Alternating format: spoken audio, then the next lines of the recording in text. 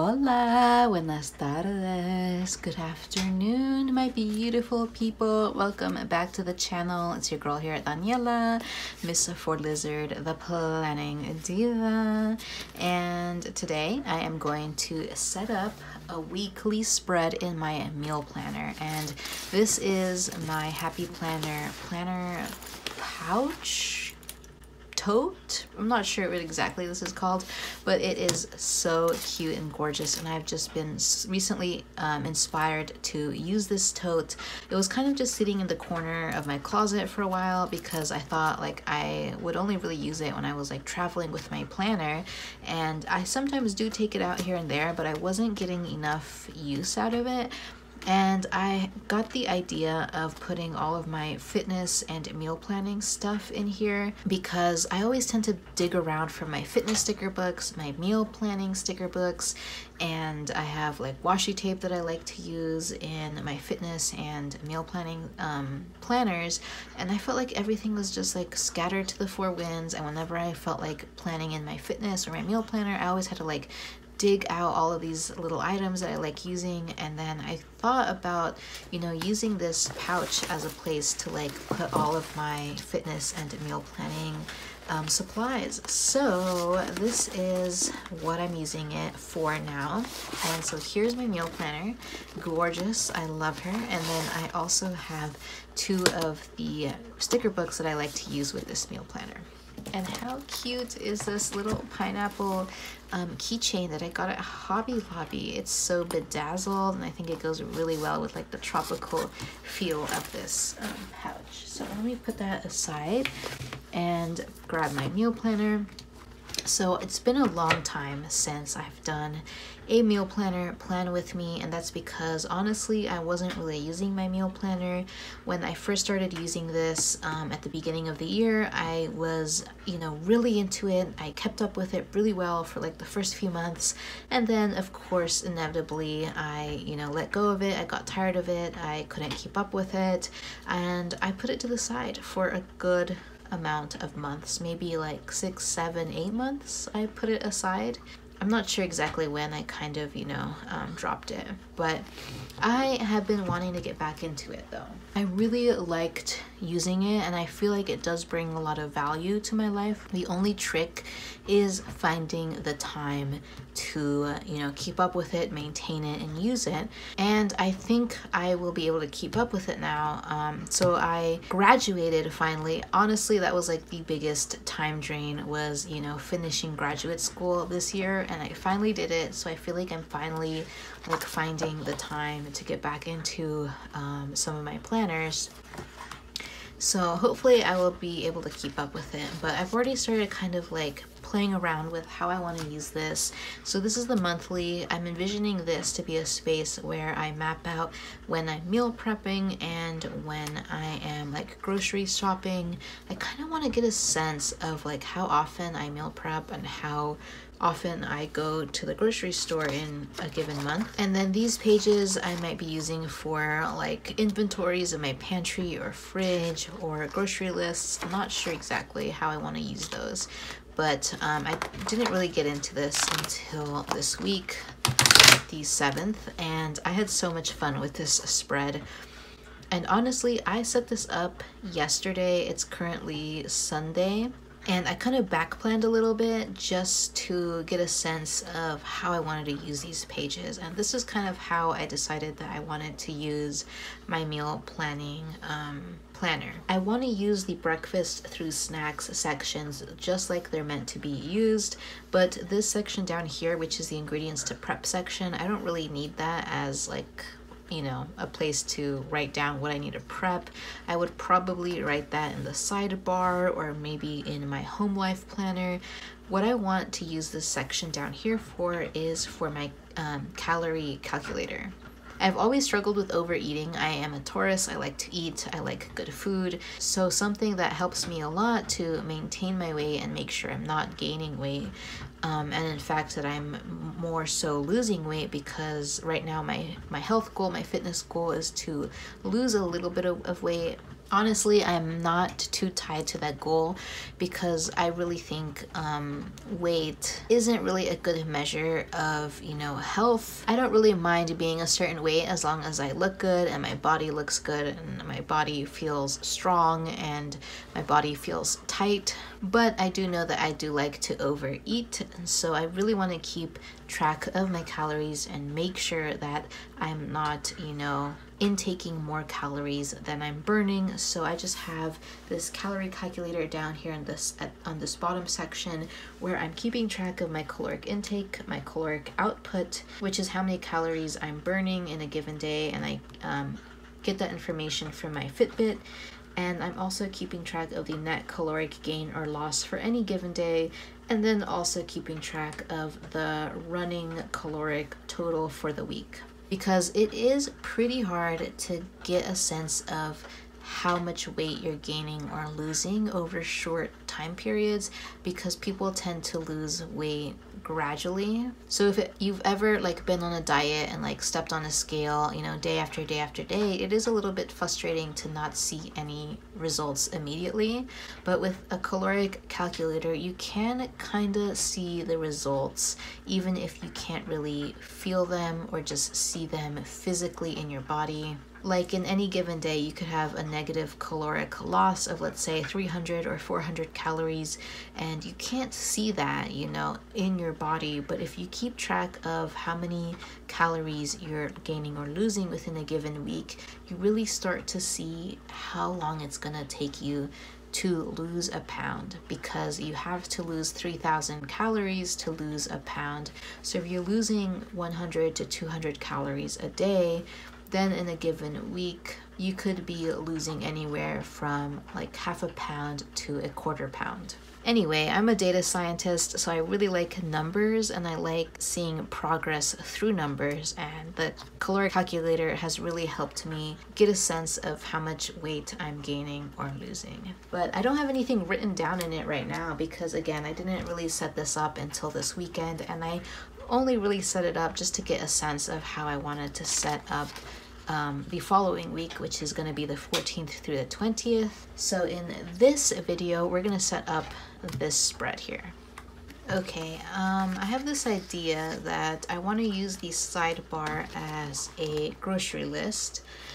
So let me find one of these stickers. So this is going to be the market list here. So I'll pop that down there, and then I will just go ahead and write down any ingredients that I, you know, need to pick up as I plan out my meal prepping and planning for the week. So I don't know if I'm gonna, you know, need all these dots, but I'll go ahead and just give myself a bunch of dots. And okay, I also like using mild liners just to give myself a little bit of color on the page. And I'm gonna be eating the same breakfast for Monday, Tuesday, and Wednesday, and I think Thursday as well. I'm gonna be eating the same meal. Where's my pen? And that is an egg, sausage, and cheese bagel. And actually, I think I'm gonna have the same meal on Wednesday, but not on Tuesday, now that I think about it. I'm gonna leave Tuesday open because I think I might be having breakfast, you know, at a restaurant with my mom because it's her birthday on Monday, but unfortunately I work on Monday, and so I won't be able to have breakfast with her until Tuesday. So I'm gonna leave Tuesday blank for now. Monday, Wednesday, and Thursday, I will have my egg, sausage, and cheese bagel. And then Friday, I'm going to maybe just keep things light, and I'm gonna go ahead and have oatmeal and berries, and a muffin with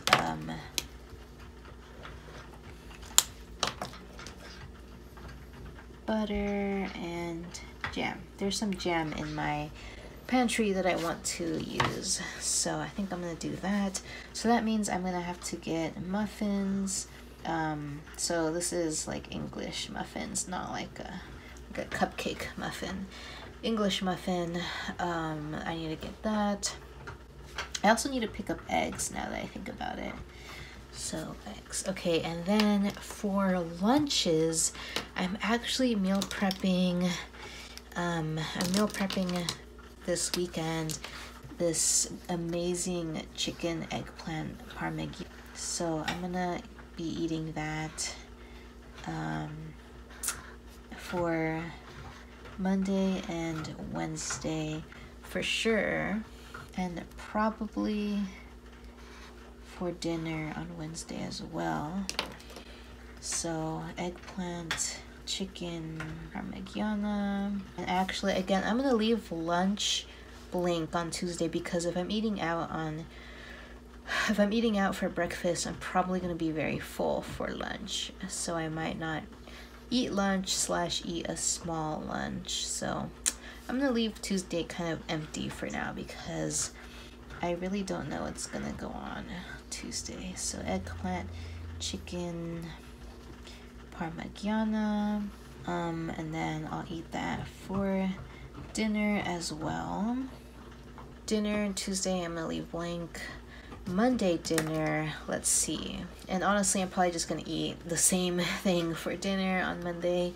I'm just gonna, you know, pack 2 servings for myself when I head off to work. I tend to work until dinner time when I go, you know. And honestly, I'm probably gonna eat the eggplant chicken parmigiana for Monday dinner as well, so I'll eat it for lunch and dinner. I'm going into campus on Monday, so I tend to stay late until after dinner, at least till maybe 7-8 p.m. before I head home. And so I'll just probably pack 2 servings, lunch and dinner. And so I need to pick up chicken breasts, and then I might eat it for dinner as well. But again, Tuesday, I don't really know what's gonna go on. Like, I don't know what's happening, so I'm just gonna leave everything blank for Tuesday. Might eat it for dinner, but I think for sure I'll finish it by Wednesday dinner. I'll finish the eggplant chicken parmigiana. And then Thursday, I kind of want to do a green smoothie for lunch for both Thursday and Friday. And then for dinner I might do the chicken salad again, honestly. I don't tend to like make the same meal twice in a row, but I have all the ingredients to make the chicken salad, so I think it would make sense to do the chicken salad, especially since I am leaving. I'm heading out Friday night, and so I kind of want to make something really quick that I don't have to, you know, buy a lot of ingredients for, and also I won't have the ingredients sitting around after I leave. I mean, I'm only gone until Tuesday, but still, I kind of just want to make something quick, fast, easy, tasty, and so I have all the ingredients to make the chicken salad, and I think I'm just gonna make a batch, maybe Thursday day, and then eat that for dinner Thursday through Friday, because I have the grapes, the almonds, the celery, the shallot, the chicken, I have everything, the mayo. Yeah, I have everything to make that chicken salad, so it would be an easy meal. So I guess, yeah, I'll do the chicken salad. And then Saturday and Sunday, I'm gonna leave blank because I'm gonna be road tripping these 2 days. So I'm just gonna go ahead and like fill out what I eat that weekend after the fact, because I'm not even gonna try to plan out what I'm eating that weekend. And I think I have eggplant stickers in here. Yep, these are so cute. I'm going to pop in some eggplant stickers here on for the eggplant chicken parmigiana. This Happy and Hungry sticker book is probably one of my favorite sticker books that Happy Planner has come out with. I just love food stickers. They're just so cute and adorable. I think they're just so fun. I'm gonna grab this egg sticker and pop it there for the egg, cheese, and sausage bagel. I've been loving those bagels that I've been making. Let's see, is there anything else I want to add on here? No, I think I'm good. And the last thing that I'm gonna do is set up my calorie calculator, and I'm just gonna use Mojo Jojo Plans stickers. These are quarter boxes. I'm gonna just put 4 of them down here on the side. I guess I could just use mild liners to set these up, but I kind of want to get through my stickers, so we'll go ahead and use 4 of these quarter boxes. And then I'll just use mild liners. I'll use 4 mild liners to set up my calorie calculator. I'll use red for my caloric intake, blue for the caloric output, and this is a stat I get from my Fitbit. And then I'll use yellow for my net caloric gain or loss, hopefully loss. So, and lastly, I'll use pink for my weekly running caloric total. Let me write down the labels here. And I've been enjoying putting some washi tape down at the bottom here, and I think I can squeeze it in. So I'll put down this washi. That's a little bit crooked, so let me pick that up again. My washi always comes out very crooked. I'm gonna have to pick that up again. It came out crooked again. I'm so upset. Let's try this again. Okay, I think that's decent. It's decent. Okay, that's fine. And that's it. That's my meal planning situation. Very quick, very simple. This is really helpful in terms of, you know, setting up what I'm gonna eat. I'm so guilty of like not really planning ahead, and then, you know, the day happens and I don't have anything for lunch or dinner, and I end up eating out. I end up snacking on a bunch of empty calories, and then overeating, over consuming, gaining weight because I'm trying to feel nourished on empty calories. And so planning out my meals has really helped me maintain a healthy weight, and also it just feels good to have a nice home cooked meal and to have something always in the fridge or in your lunch bag ready to go. And it's also made me a better cook, so I'm very happy with my meal planner.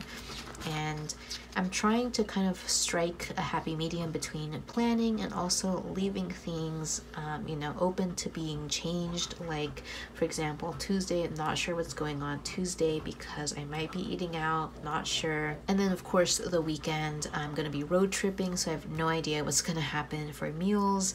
But I'm just trying to be very flexible, but also having at least a semblance of a plan in place.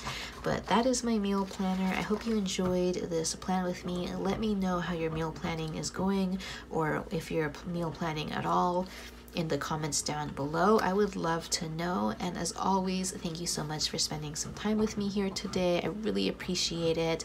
I hope to see you in my next video. So until then, stay safe, stay blessed, and happy planning. Bye.